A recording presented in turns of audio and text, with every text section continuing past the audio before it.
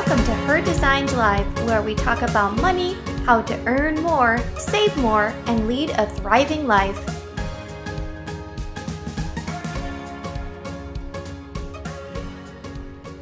Hey everybody, today I'm going to share with you how to get paid on PayPal. Using PayPal is one of the fastest ways for you to actually get paid in your service-based business. And so the first thing that I'm going to do is I'm going to share with you the steps to create an invoice. And I do want to reference, in case you have not already set up your business bank account, you want to make sure you watch the video on how to make a business bank account. That's a really great video for you to watch. I would love for you to make sure that you watch it after you watch this video. Okay, so to actually create a PayPal business account, it's a little bit different. You need to enter in all the information about your business, and it is different from your personal. So assuming that you have already watched my other video, you're gonna then go into PayPal after creating your business account, then select on Tools and Invoicing. Once you select on Invoicing, a history of your invoices will appear at the bottom. Because today I'm simply going to share with you how to create an invoice, I'm not going to show you how to manage past invoices. So what I'm going to do from the Manage Invoices tab, I'm going to select on this blue box saying Create Invoice.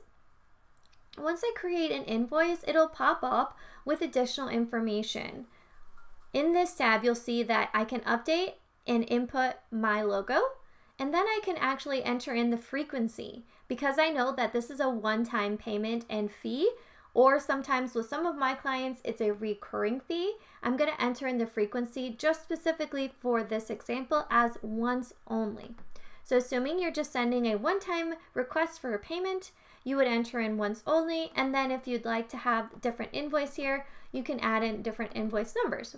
If you wanted to, you can start at 0001, or if you wanted to start at 20 or 55, whatever the case is, you can change that. The invoice date is the date you generate it. It's automatically pre-populated to be today's date. And then the due date is due on receipt. I am going to say due on receipt because it is typically due the same day that I request the payment. Here, I can actually enter in the type of product or service. I'm going to select service, but you can change that.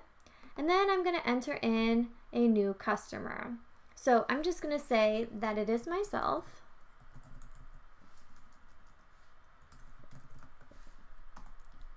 And I'm going to enter in my name here.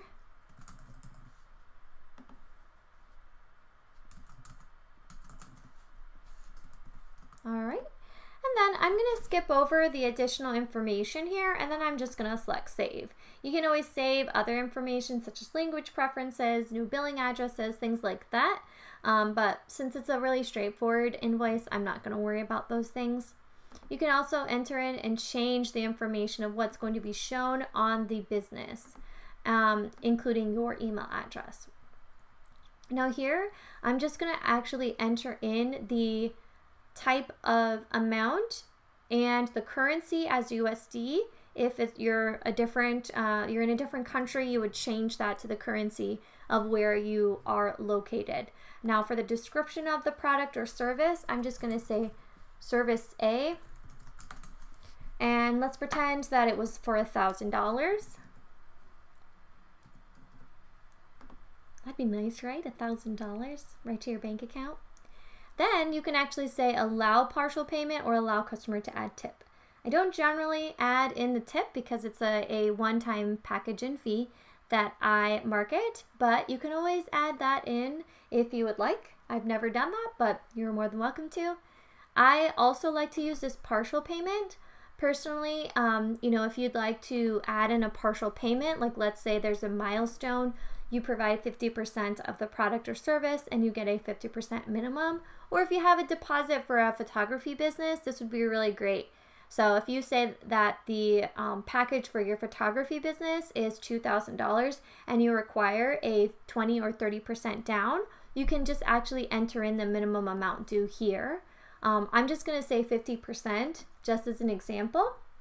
And then you can say, you know, thank you, Sarah, for working with me. Please let me know if you have questions.